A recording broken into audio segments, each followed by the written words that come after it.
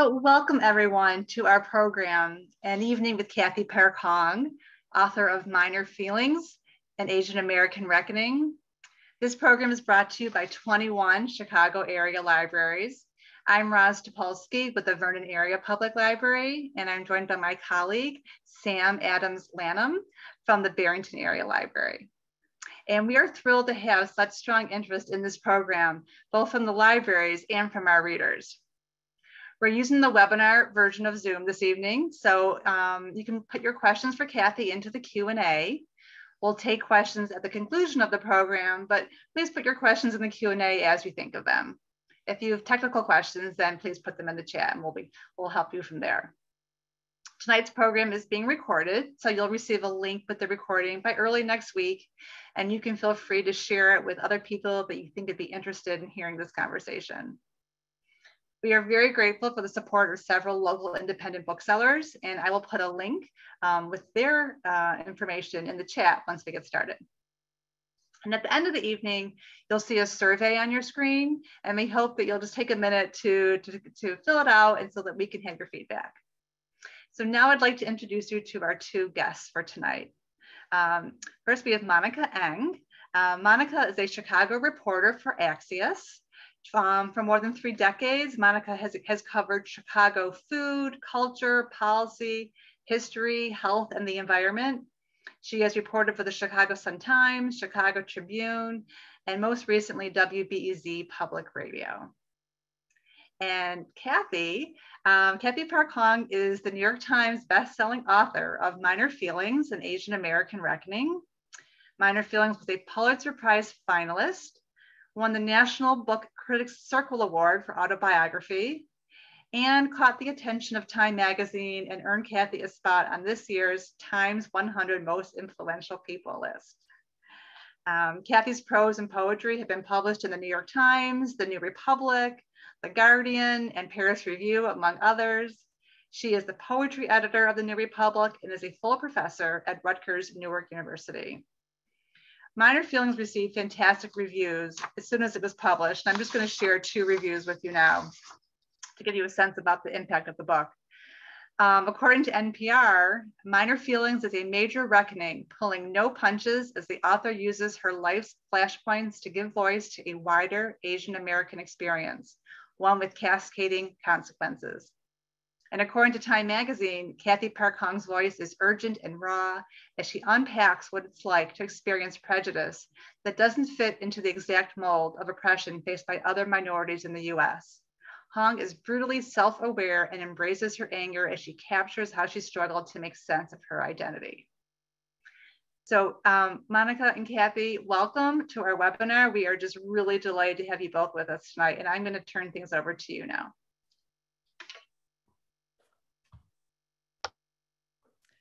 Well, thanks everyone for coming out tonight virtually to hear this, what I think is going to be a really exciting discussion with Cathy and me. I'll just be asking the questions and channeling some of your questions. I really hope that everyone has a book like this with lots of Post-it notes and lots of questions and lots of annotation because it's such a fascinating book, bringing up so many interesting points. I think one person who talked to Cathy said she puts into words things that we sort of felt but just didn't know how to say. So without further ado, Cathy, just for those who maybe haven't dug into your biography or the book yet, what are some important things to know about you to understand where you're coming from and to understand this book? I think you're still on mute. God, I keep doing that. It's such a rookie mistake, and yet I keep doing it. I guess that, you know, a lot of my biography is in the book, but it's not, it's not necessarily a memoir. It's a strange hybrid of memoir, cultural criticism, history. It's both supposed to be, it's in one of my essays, I say that to write about race is both a polemic and a lyric. And that is sort of what Minor Feelings is that it's both a lyric and a polemic. And so going off of that, I will say that it's a very subjective perspective of being Asian American in America, and and the perspective that I'm going at it from is I'm a poet. I'm a poet. I grew up in LA. I was born and raised in LA. I guess you could call me a Gen Xer. Maybe I'm a little bit, no, I'm pretty much a Gen Xer. And, so that was like, grew up in LA during the 80s and 90s, and second generation Korean American, was bad at math, was really into, always wanted to be in the arts since, I could lift up a pencil or a pen or something. So I think that it's very important to note that,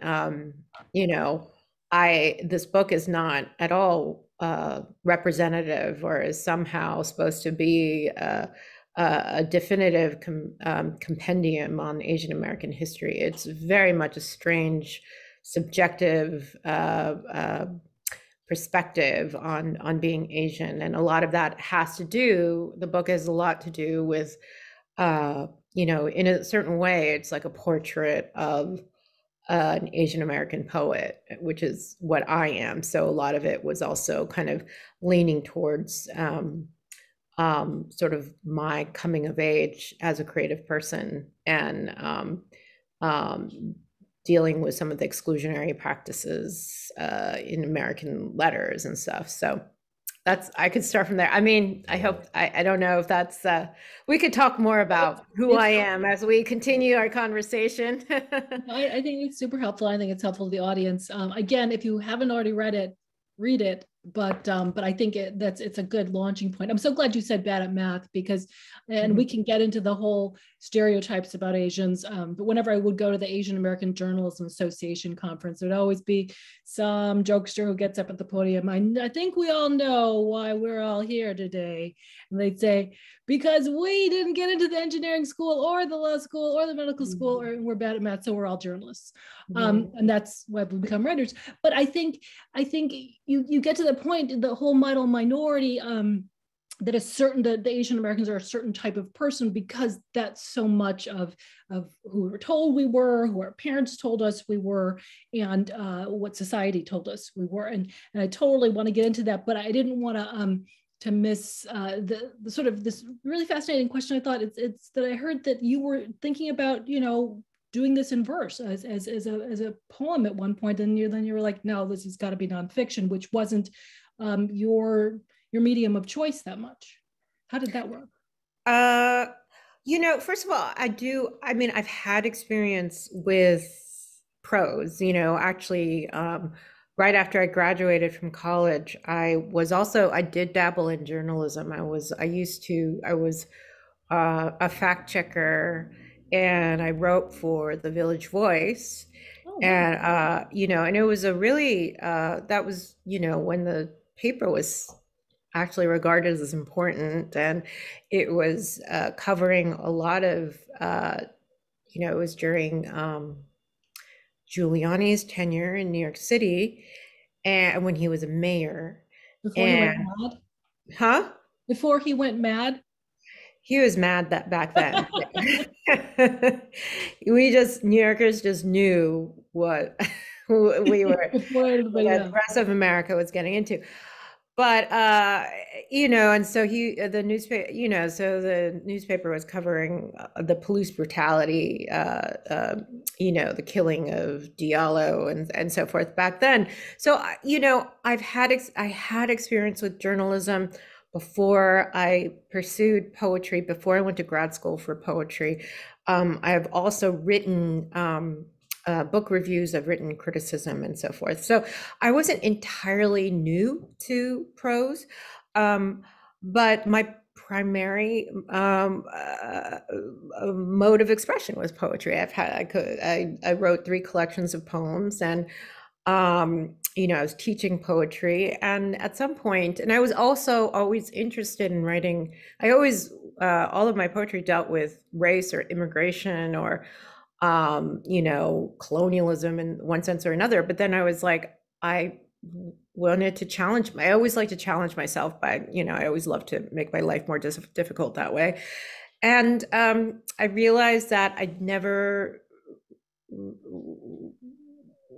was afraid. I realized I was afraid of writing autobiographically. And so I tried to do that with poetry. I was like, okay, I'm going to really write personally about race as it applies to my life or how I grew up. And I wanted to do it both sincerely, but also satirically. And it just wasn't coming through via poetry. I think like whenever I tried to write satirically via poetry, I had a few poems published, a few of those poems published, readers were taking it seriously. And I just, I realized I needed more room to spread out. Like I needed to really kind of, I needed to write in sentences to do that. And also I realized that poetry wasn't the right medium to make an argument. And I wanted to make an argument. The more I was thinking about this, the more I realized I wanted to kind of stage an intervention and set the record straight, act as a kind of a corrective against all of the kind of falsities that I grew up with about being Korean, being Asian, being a woman of color, all of that, and just like, I just wanted to kind of clear the bullshit, and so that's why I wrote Minor Feelings. And it's also much more accessible than my poetry, because I just wanted to kind of again, for that reason, I just wanted to clear the air, and I just wanted to kind of not only explain to people, the audience, but explain to myself, ask myself these questions of what the Asian American condition is there an Asian American consciousness? How does being Asian American fit into this kind of racial capitalist history of the US, and all of that. You mentioned Asian American, and when you go to the Asian American Journalism Association, you get conferences, you get a lot of people talking about, yes, there are similarities, but we are not a monolith, and there are tons of differences. And there was even a session, is Asian American a useful term anymore? How do you feel about that?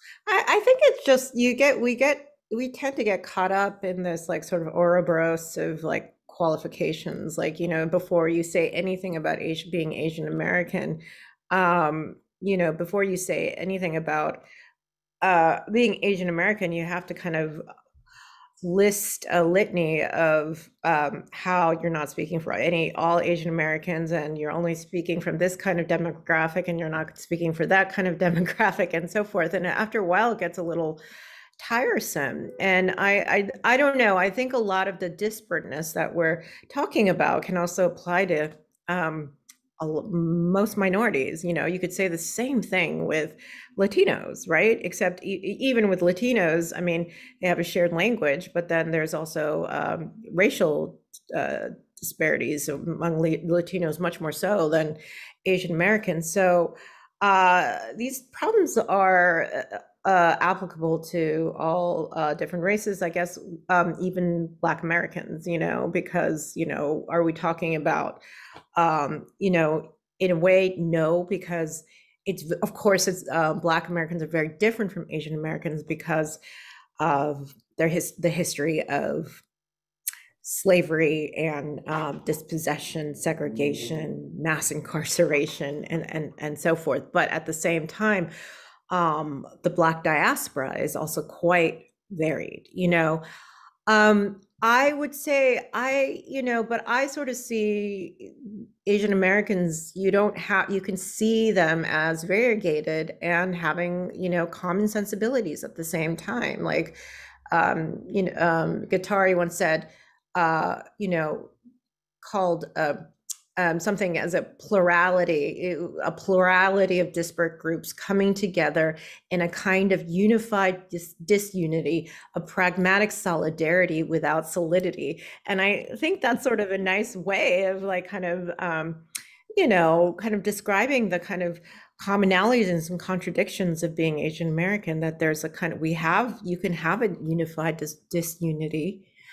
And also, I sort of see Asian American, back to its original term, which is when it was coined in 1968 by these UC Berkeley Asian American activists, where they didn't see it as a prescriptive label. What they saw they saw it more as something that was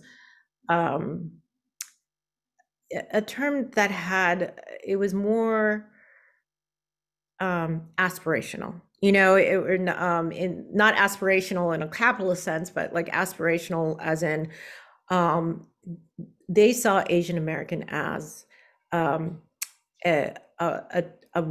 oppositional group, an oppositional identity, kind of like the way a lot of LGBTQ groups sees queer as an oppositional identity. It's like it's a term that's resisting whatever hegemons that are working against them. And that way you don't have to see Asian American as this kind of binding label, but as as a sensibility that's resistant. Thanks. One of the reasons I guess this was originally booked was some of the organizers had been looking at the hate crimes against Asian Americans in the last year, and that certainly was after you'd written this. What were you thinking when you saw? I mean, obviously there were hate crimes before, and there unfortunately will be after, but the big spate of them at that time. How did that strike you at the time? I was definitely, I was upset, I guess. And it's still happening. It hasn't gone away, and it's just, this is the problem with media, is that they treat these like focus in at one time and then these hate incidents as like happening during 1 year, and then it just disappears. But it doesn't disappear. It's just the cameras have turned elsewhere. Just tonight there was a woman who was beaten up in the subway, and she was an East Asian woman. I found it very it was very upsetting. Yes, the book came out beforehand. I was very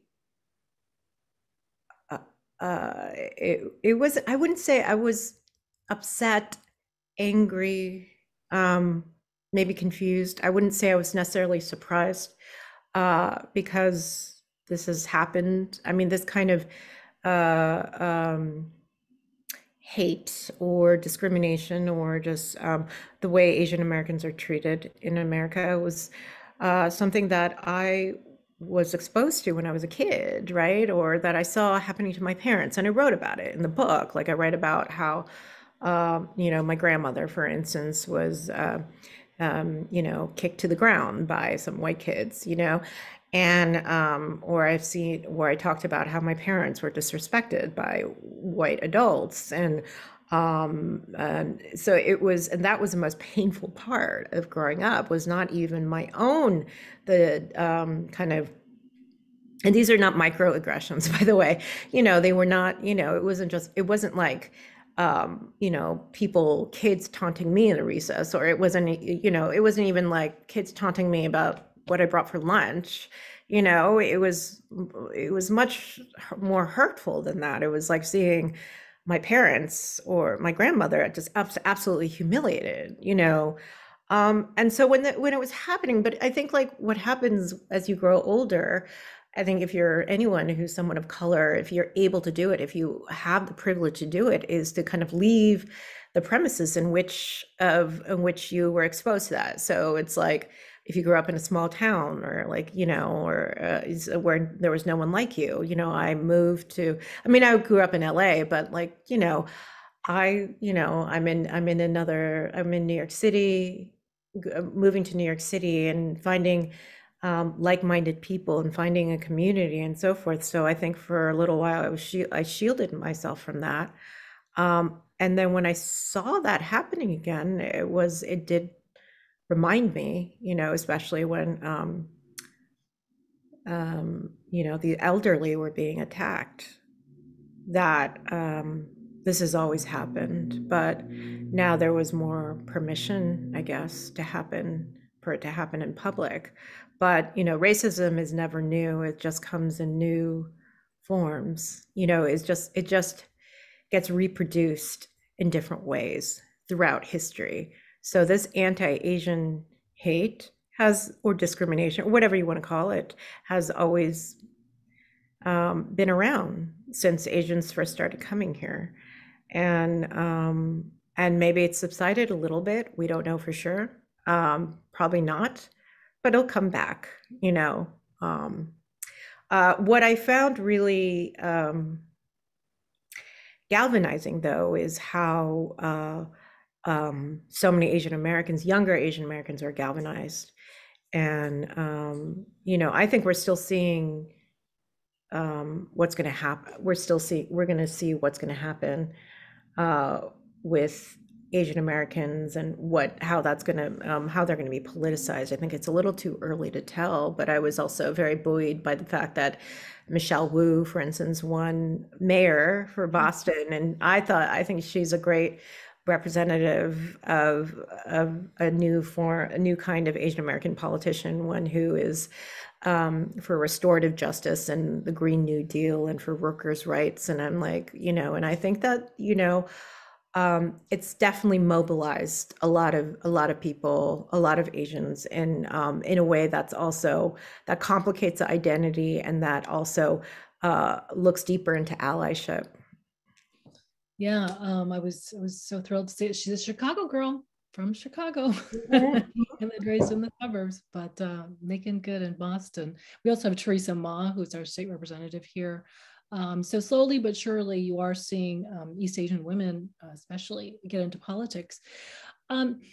My grandfather came here 100 years ago. So one side of my family went into restaurants. The other went into grocery stores in the South. And the reason why they went into grocery stores in the Deep South was because whites would not sell to African Americans. And so the Chinese became the intermediaries. They opened all the groceries. But they still couldn't go, like my great aunts couldn't go to school there. They had separate schools for colored, you know, Chinese. And so Asians have long occupied this weird limbo space that you write about. Can you talk more about that and how that plays out in interactions, in our own view of ourselves, in where we fit in this pecking order of color? It's very yeah, sure. I mean, I think you know, this Asian American scholar Claire Jean Kim wrote a classic essay about it. And you know, I guess we've always been in this kind of triangulated relationship, you know, where between whites, Asians, and Black Americans, where you know, Asians are often used as a wedge, you know, and we're also often compared to Blacks as being Black people as being the more favorable minority, you know. But then when push comes to shove, you know, we're still not as good as white Americans. I mean, when you talk about your family, and I write a little bit about the LA riots, and that's that kind of parallels your family's experience, where, you know, in the book, I talk about how, you know, a lot of Koreans moved into South Central and opened up grocery stores. It was a food desert there. There were no grocery stores, no, you know, very little retail and so forth because of redlining, because Black people throughout history couldn't get the business loans, right, to open up their own stores. Meanwhile, during that time, their manufacturing dried up. You know, jobs left. There were no jobs.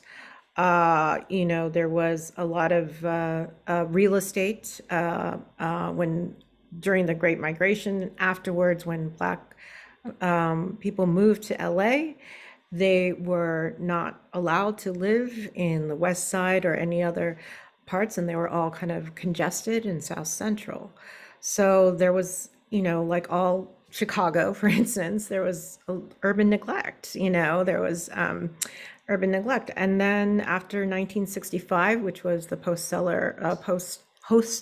Hart-Celler Act, that was when immigration was opened up to the rest of the world, Asians and Latinos and Africans.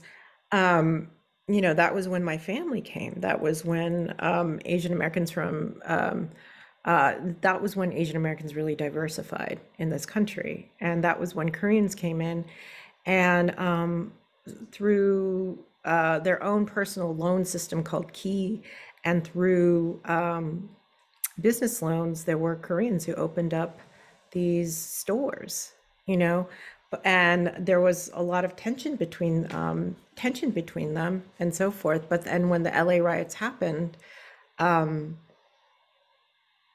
lot of the kind of scapegoating was pinioned on those Korean merchants, who were, a lot of them were also working class, you know, a lot of them were also trying to get by. And also when the LA riots was happening, the police cordoned off Koreatown, South Central, and so forth, allowed everything to burn down. Meanwhile, they were protecting the west side of LA, the white side of LA. They were protecting Beverly Hills, they were protecting Sherman Oaks, all the white side. And meanwhile, they had, you know, the K-Town, South Central, all, you know, downtown, that part where all, you know, brown people, Black people, Asians, they just allowed it, they just let it burn down. So I think that kind of gives you sort of the complexities of sort of the different power dynamics of between Asians and Black Americans and so forth. But I think it also depends, let me just say this one more, but I think it also depends on the kind of Asian demographic you come from. There's a huge difference between, say, if you're like Chinese American or Korean American working at Silicon Valley, and Black people who lived in, you know, East Palo Alto. And then also, or if you're Hmong and you come from, you're Hmong refugee living in the projects with other Black people in Minneapolis, you know. So it's just, I also don't want to kind of collapse all different groups under this sort of triangulated relationship that I'm talking about. Yeah, it is complicated, and you always have to have those, you know, disclaimers and qualifiers, but there are, I never thought of those parallels between, post-slavery South, and then, you know, the grocery stores and the Asians playing the middleman, and then and LA, where the Asians again were playing the grocery middleman. I'd never thought of that. It's fascinating, scary that, you know, that things would replicate themselves. And actually, during the riots this summer in Chicago, there were a lot of Korean wig shops and phone stores on the South and West Side that also got damaged during the riots. And one of our reporters at BZ was looking at that. And I hadn't realized that. I had done some stories about the Korean community, but I'd forgotten about all the commerce they had in those African American neighborhoods. Well, switching gears a tiny bit, there is a lot to be, worried about in terms of Asian Americans and their interface with whiteness. But I wonder if there's something to be hopeful about in things like Squid Game, Parasite, Michelle Wu, your book and its success with, largely, well, not Michelle Wu, but Korean Americans bringing up in creative ways these really compelling arguments about class and about capitalism, and we're eating it up. What do you make of that? I don't know. I think it's, I don't know if I would pair what's happening, what is it, like what's happening in Korea with what some Korean Americans are doing. I will say that there's a lot of really exciting Asian Americans writers who are coming out with books and have been coming out with books, and they're getting more recognition, like C. Pam Ju, or or God, no, there's so many, like Monica Sok, who's a poet, or Divya Victor. I'm a poet, so I'm going more towards poetry than fiction, but it's really, I think it's a renaissance of Asian American writers. And it is exciting, it is exciting to see how Americans have been responding to just Korea's soft, I guess they call it soft power, right? Like the Squid Game and Parasite and all of that. I think what's coming out of Korea has been going on for a while. And they've also been subsidized by the Korean government, because they know the importance of soft power. I also think, there's something, I'm writing about this right now, actually, in the way that, I don't want to get too wonky about this, but the way that the Cold War and American neo-imperialism has affected Korea and other Asian countries. But, I think that because Korea is such a small country, South Korea is such a tiny country, and because it's become progressively more and more neoliberal since the 1998 IMF crisis. I feel like it's like Korea is like a canary in a coal mine. So whatever repercussions from capitalism that Korea suffers, it will happen in America 5 years later or 10 years later. So for instance, like in Korea, like this is a stupid example, Koreans were taking selfies, like 7 years before it was being, Americans were taking selfies. But I think, when there was more the gig economy hit Korea really badly, and faster and earlier there than it did in the States. And so I think there were a lot of movies and that were addressing that, that inequality, that great inequality. And, and now I guess America is catching on to that, so it's exciting. I'm really proud to be a Korean American, right? I'm really proud to be a part of that, I guess. Although like what's coming out in Asian America and what's coming out in Korea I think has like sort of different origins. Mm-hmm. Yeah, true. I remember an editor in the 90s or maybe early 2000s came back from Seoul, and he's like, they watch movies on their phones. You can't believe it. They're on the train and they can watch a movie on their phone. I think America might be doing that at one point. And I was like, wow, you're right. Like 5 years later, we actually had the ability to do it. Yeah.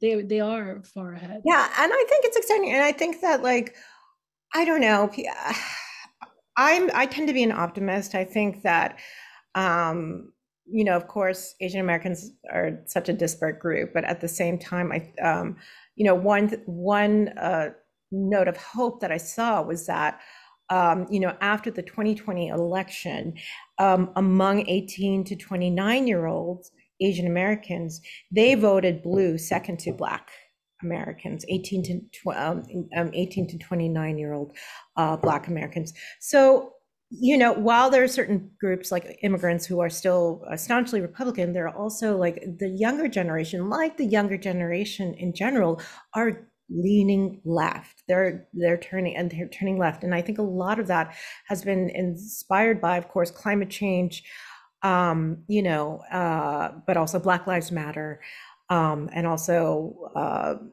our shit economy and all of that, and I think and I definitely have seen it from my students for a long time, where they're just much more racially conscious, very much more activists, just like really fierce generation of folks, My daughter actually interviewed a lot of Asian Americans who were talking to their parents about race and saying, Mm-hmm.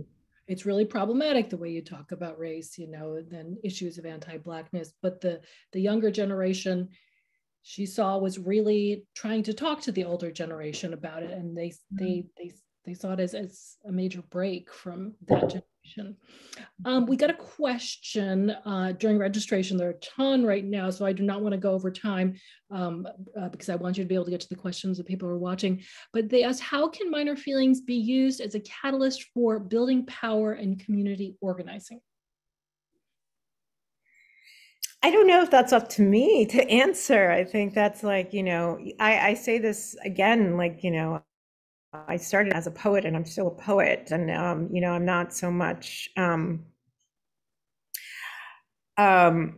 organizer or or a social worker or a therapist and so forth. So I'm not really quite sure how to answer that, but I will say that from the responses that I've gotten about the book, which has been really incredible and really humbling, is that I have, people have started up a lot of book clubs, a lot of women especially.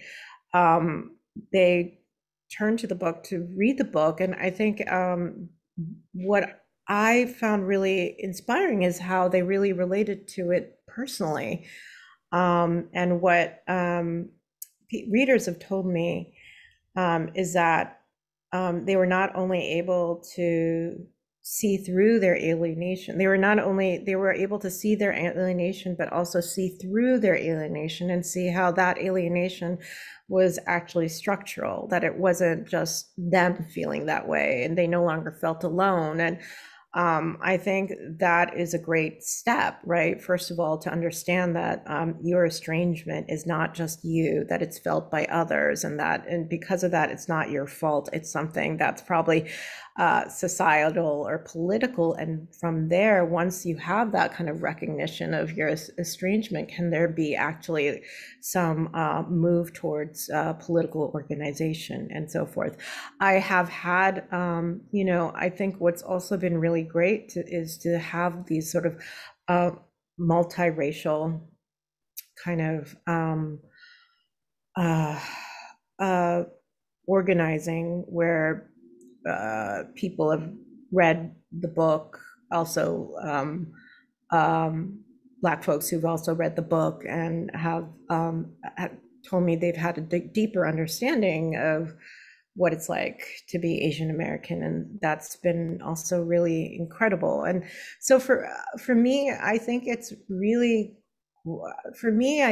what's been really productive and interesting is if coalition building is always really uncomfortable and difficult, but I think when you're building coalitions between races, between classes, between genders, or whatever, it's always to get together, but first have a reading list, and read as many history books or memoirs or poetry or fiction before you start the discussion, so you come armed. I mean, not armed, but you come with some knowledge. And I think someone who had a lot of experience with coalition building said that, and I would hope that maybe Minor Feelings could be in that reading list, in that kind of, before one enters a room and start talking, having that difficult conversation.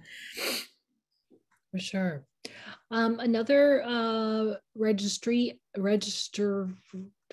person asks, any advice for Asian American kids struggling with identity?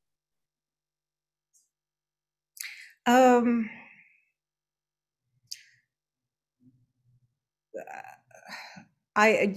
terms of accepting their own identity. I think that's what they meant. I wish I would say that, like, am I Asian? Am I American? What parts do I take? Who can I be? I would say that if you're feeling any kind of confusion or self-loathing, and say that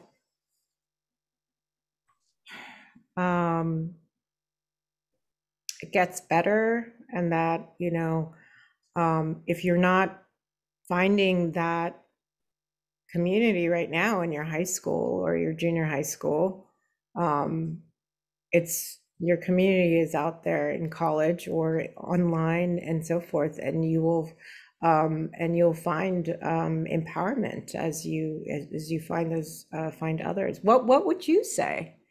I think I need a more specific question. Yeah, I wish I could go to the person and ask kind of more specifically what they're looking for. It's kind of broad, but I don't think there is an answer. I think everyone is going to feel differently. Everyone is going to feel this Asian or that Asian or this American or that American in different situations, and you just have to explore and grow into it.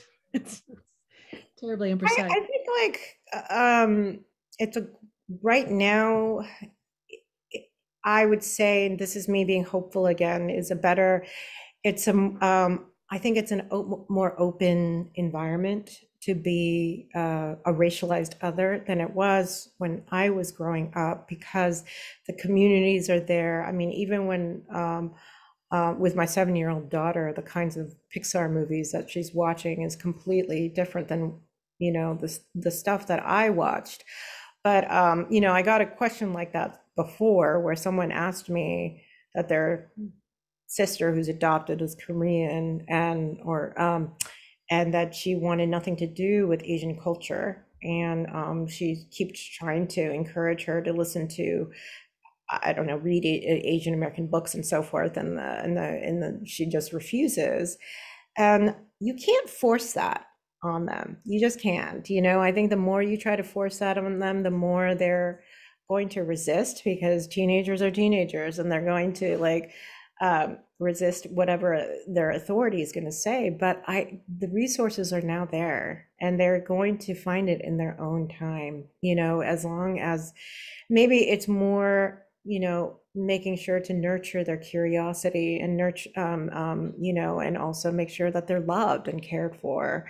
And they'll find those resources, if not when they're a teenager, when they maybe a little bit later in their adult life, Okay, we're just about at time, and I'll give you a nice, easy, short question when we have 1 minute left. How do I support the Asian American community? I would say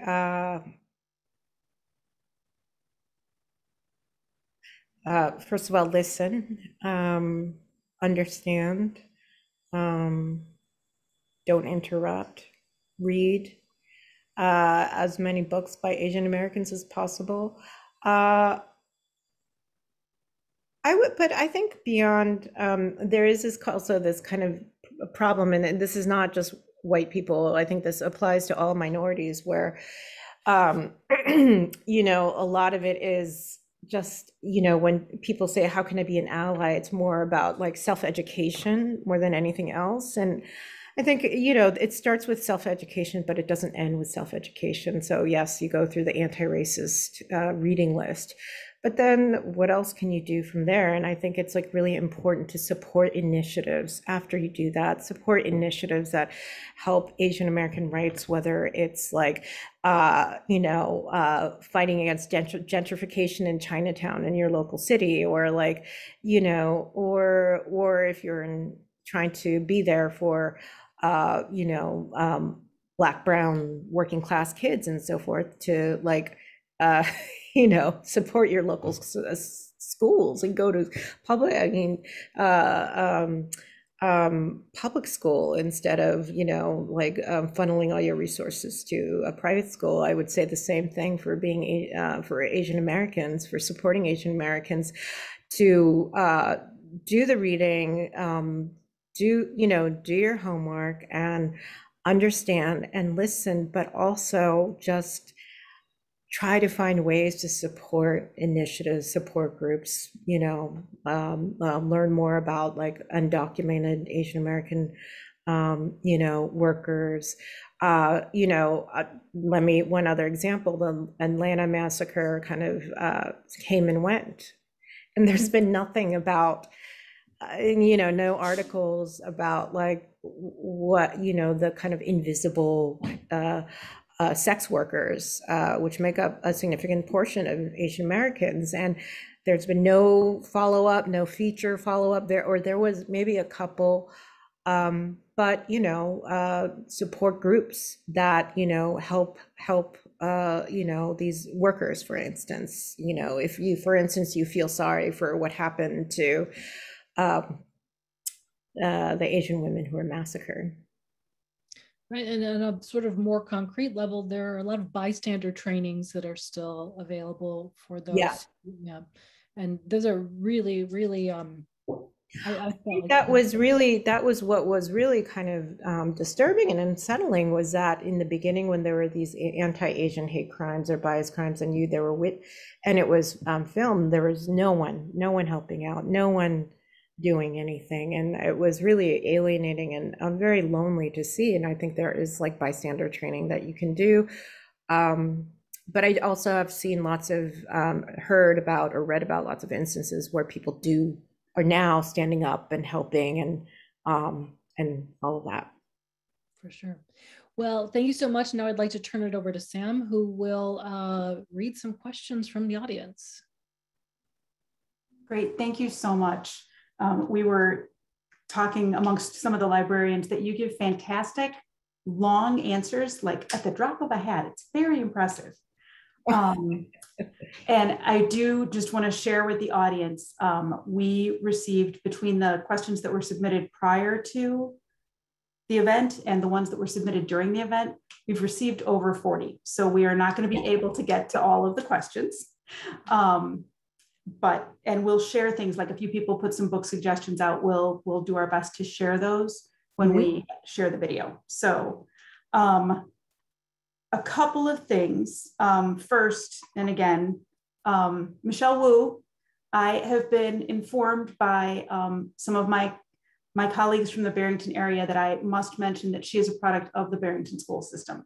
She went to elementary, middle, and high school in the Barrington area before she went to Harvard. So we are also very proud of her and very invested. Amazing. So, yeah, it's really fun. So this is a question that came up during your talk. And I'm just going to read it in its entirety. So it's a little long. It says, you've explained the conflict of needing to prove yourself as a poet with regard to catering to a white audience or panel or system. Did you feel similarly when writing your book, or has it been an entirely different experience? Are you sitting with any unexpected emotions in response to the deservedly widespread positive attention you have received for your book? And they close by saying, thank you for writing a book that makes people like me feel seen for the first time. Oh, thank you. That's so sweet. I'm sorry, the first, I can repeat it one more time. So the first part of the question was, when you're writing poetry, needing to prove yourself, right? And did you feel the same way when writing the book, or was it a different experience? No, it was a different experience because I think when, as a poet, I was, in the book, I wasn't thinking so much of an audience as more as an institution, or I was just thinking about posterity, because no one reads poetry, and I write experimental poetry. So I'm like, well, maybe 100 years from now, people will read my poetry and, it'll be canonized or blah, blah, blah. But, but of course that institution is codified in whiteness, or just sort of, in a highly academic sense. When I wrote Minor Feelings, I was writing it, I had a completely different perspective on it. I was writing it, first of all, for myself, for my daughter, when she was, for her to read when she was older. I was writing it for people like me who felt estranged and didn't have the vocabulary to talk about it, and so forth. And by people like me, I don't mean like other Korean American women necessarily. It's just other, primarily other racialized groups that have felt the same kind of minor feelings that I have had. So I was really kind of purposely not trying to write it. I was actually it gave me a certain amount of glee to give a middle finger to what white people were expecting, the kind of Asian American narratives that white people were expecting. It gave me a certain kind of pleasure not to write in that way. So I wasn't pandering, and I was very lucky enough that, sometimes, of course, hear a lot of horror stories about how Asian Americans or other writers of color have white publishers who expect them to kind of water down their work and everything. And I was privileged to have an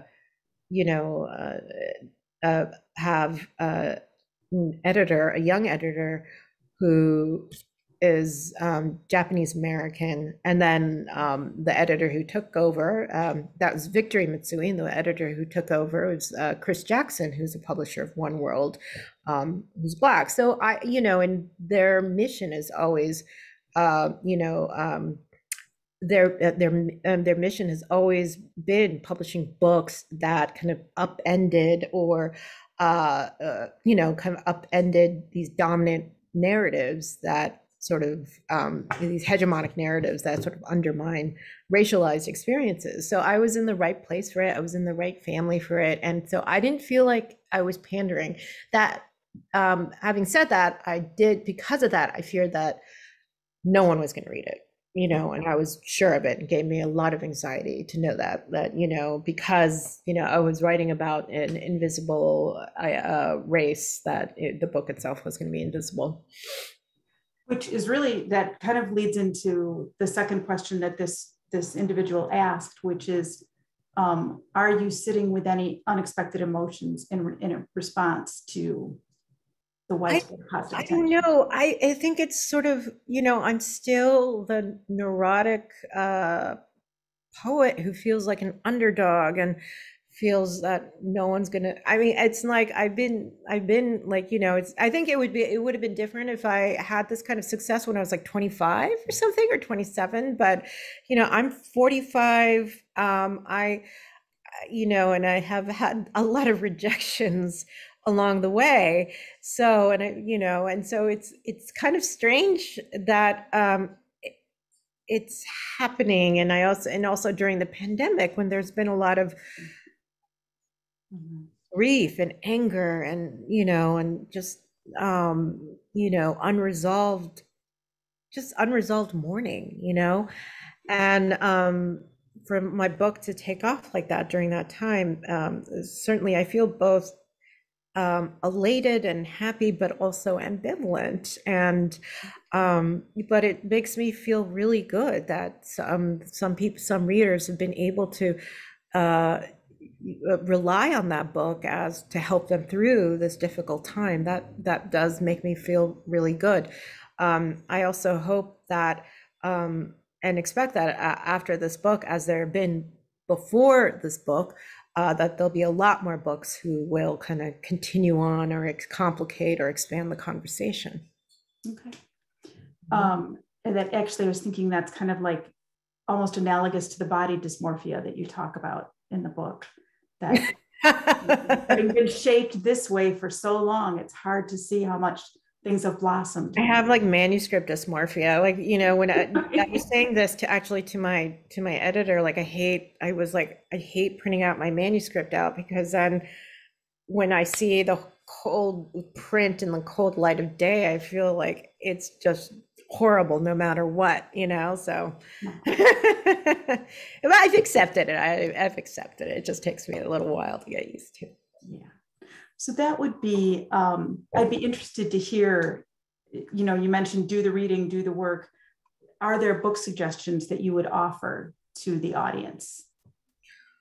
Oh, about anything or related to? I think maybe anti-racism, I mean, learning more about the Asian experience, and then anti-racism. I'll say those two things. I do not know if that is what the call. I was a book that it was just shortlisted actually for the National Book Award that I've been championing is Grayson Cho's Tastes Like War.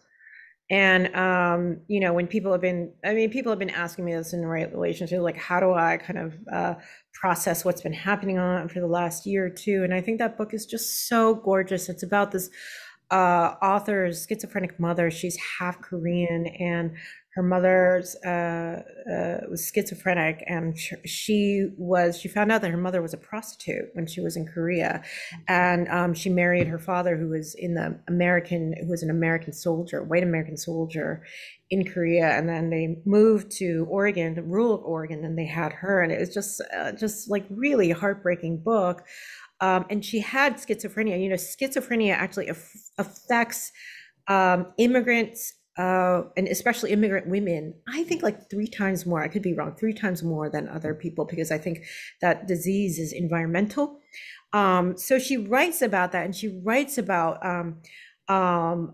sex work, and she writes about just how a lot of this kind of Asian female fetishization, sexualization is tied to you know, Americans going you know, American overseas adventures, you know, the wars and the forever wars and so forth. And she writes about that all so beautifully. So that's a book I would recommend.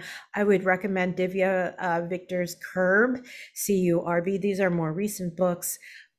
She's a South Asian poet, and it's just, I love it. It's just a beautiful book. And then also a little bit older one is Jeff Chang's Can't Stop, Won't Stop. You know, I just love his work. And Sien Nai, Ugly Feelings, you know, which a book that I'm very indebted to. So those are some examples. Okay. That's great. I'm writing as fast as I can to make sure we catch all of them. Mm-hmm. There is another question that came in from someone that I think it's a very specific situation, but speaks to a general challenge. So I'll summarize the first part of this. The questioner is Asian with a name that is distinctly Asian. And they were at their child's school doing a check-in, and they asked them to repeat their name and spell their name over and over and over again, and kind of said, what's going on? Why is this so hard for you? They said, oh, you know, we had an update to our system. Everybody's going through this. Don't take it personally. And she said, I have a hard time with that. I don't know how to verbalize why it's offensive. Many other incidents like this happen, and I always question myself. Am I supposed to be offended, or am I overreacting? Which I feel is very typical for Asians. What advice do you have for someone like me that has a hard time labeling my feelings in situations like this? How do I fact check myself that this is indeed upsetting for me? Thank you for that question. I think it's a very vulnerable question, a brave question to ask. I think that, I mean, this is what I try to kind of articulate in the book, is that I think this is the way it is for all groups, marginalized groups, but it is kind of in an insidious way for Asian Americans, where we are sort of conditioned to minimize whatever insults or slights or actual macro aggressions that we endure, and we're supposed to not think that it's just in our head and it's not actually really happening. And I think that if your body feels it, you know that it's true. You're not making it up. It's like that. So believe in yourself when you know that you are being aggressed against, or someone is insulting you or offending you in some way. And I think for I have very few regrets in my life, but one of the few regrets that I do have is that, when you're a young Asian woman, you deal with a lot of people's bullshit, and you just take it in, and you think you always feel like you're not allowed to kind of, sling back at it, or just boomerang back, and say that I'm not going to take your bullshit. And one thing that's been very gratifying, and that I don't even think about anymore, is I don't take people's bullshit anymore, and that I'm just very firm and direct, and I just put people in their place. And I did this before Minor Feelings came out or anything like that, and I think that if you feel it and you believe it, don't doubt yourself. Don't doubt yourself. Don't second guess yourself. Be firm, be direct.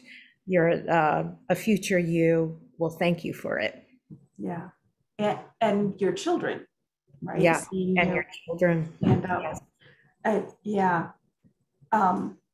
little bit of me wanted to tweak the last question. How do I fact check myself that this is indeed upsetting? Like, it's upsetting. There's no fact check necessary. Yeah. But yeah, I understand the sense that they were trying to get at. So let's see. This is one that came in prior to the conversation. You mentioned the book that Richard Pryor is an inspiration to you. Are there other authors, artists, performers that inspire you? And I have an adjunct to that as well once you're done. Richard, performers and artists. I mean, I love. They say authors, artists, performers. Oh, I mean, I could just rattle off more authors and artists. I love. Oh my God, where do I even start? Fred Moten is someone who I love. His books, Black and Blur, Undercommons. I love Sadia Hartman. Wayward Lives is the book that I would recommend. Performers, I love Ali Wong, Bowen Yang, in terms of comedians. There was a period when I got really into comedy, stand-up comedy. This was like before, around the time that I got into Richard Pryor. And then I have these obsessions, and then unfortunately, once I write about my obsession, I sort of move on from it. So I haven't really been watching it as much, stand-up comedy. I think stand-up comedy has taken a bit of a hit since the Dave Chappelle special, but I still love it, and I'm a big fan of Ali Wong. Artists, Kara Walker, Ruth Asawa. There's so many. Like, I feel like I should have just write down a list of names and just just copy it onto the chat box, so you're not furiously scribbling, or I'm not just grasping for names when there's so many that I feel like I should say. Yeah, but those are just a few. Yeah. Okay. Well, and interestingly, the adjunct to that question that was asked by a different questioner, but felt like they kind of went together to me, was Thank you for your illuminating, unexpected, and moving chapter on stand-up comedy. If you've seen Dave Chappelle's show, would you share your insights about his work? I didn't watch it. Okay. Sorry, I can't. fair. I'm like, I don't need to. I just. I can't comment, and I think I can't say anything that has been already been written by actually a lot of Black queer writers, Black queer folks who just really rightly nailed Dave Chappelle for his just deep homophobia. You know, I think that he also made a crack against Asians, or you know, about being COVID, and I can't, but I haven't watched it, and I just, you know, I can't comment on it. You know, just read. I would just say listen to the people who already have and seen it. Was that, yeah. I think that's fair, and it's, you know, especially during COVID, it's a way of taking care of yourself to sometimes not take in all the media that's available. Yeah. So again, I think this will be the last question that I will ask from here. And as I said, I think I did 4, which means there's 30 some that we didn't get to, and I'm sorry. But we can't keep Cathy on the phone. It's an hour later where she is. So, and this is, you are a college professor. You mentioned in the book, seeing that the students in your classes are doing better at talking about race. If you were teaching younger people, elementary, middle, high school, how would you approach discussions of race and identity with various age groups? I don't know. Oh my God. You know, I think that's I think elementary school teachers, middle school teachers, and high school teachers have some of the hardest jobs, and they have like a whole skill set that I lack teaching college. And in fact, I would say my job is easier being a college professor because first of all, I don't have to deal with parents and as much. And then second of all, like, I feel freer to teach whatever I want. I will say that I find this sort of trumped up critical race theory scam to be really quite frightening. And you know, when it was happening earlier this year, I just refused to kind of engage with it because it seemed so ridiculous as QAnon. But now it does seem like it's just like QAnon, it's spreading, you know, and that this is like the latest iterations of the GOP using white racial anxiety to kind of get Republicans to vote against their own or not just white. It's not just white, by the way. It's also other people of color as well, to vote against their own economic interests and vote for, you know, vote for them, you know, by drumming up all this racial anxiety and fear. And for that reason, I think, you know, we need to double down, you know, and I think as college professors and elementary school and middle school and so forth, I would say, I don't know. I don't really know what is considered sort of age appropriate for the books to have these kind of, to have a multicultural curriculum. All I know is that, I'll just say this, maybe because I haven't taught schools, I will say how I felt when I was a student. When I was in middle school and high school, I did not read a single Asian American poet or writer.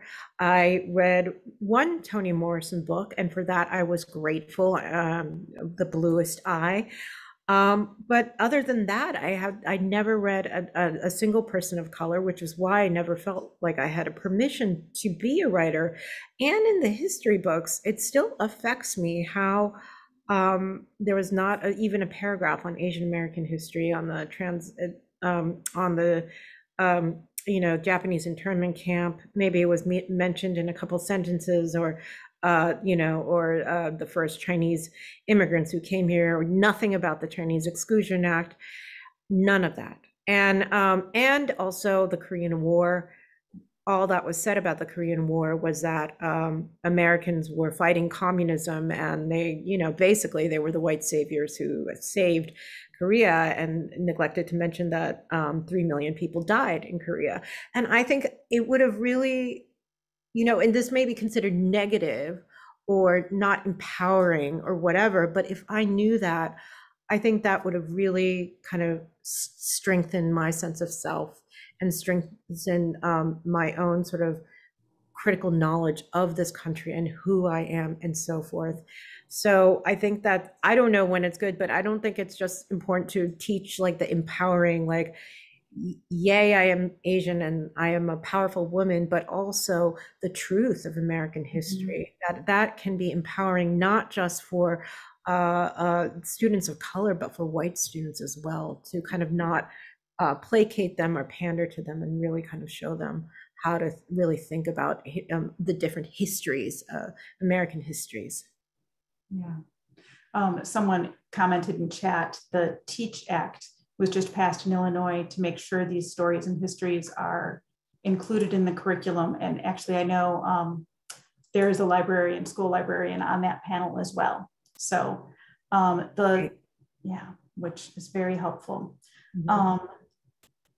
So we will, it's 10 minutes after 8. So we will begin to wrap up. The audience will see that Roz just put a poll up. So if I could ask the folks who are here to answer that. Monica, you had a couple people who commented that it was really nice to finally see what you look like after reading your writing and hearing you on radio for so long. I'm deeply grateful, I will say personally. I was trying to be restrained about it, and I still highlighted 63 things in your book. I went through and counted today. I'm like, yeah, that's what I thought. So it was amazing writing. We appreciate it so very much. And I have to give a thank you to the other libraries who worked with us, and in particular to Roz from Vernon Hills and Beth Keller from Highland Park, who managed kind of the technical side of the Zoom. So thank you very much for being with us. We really appreciate your time and your authenticity and your willingness to share. It meant a great deal. Thank you. Thank you, Monica. Thank you so much. Thank you.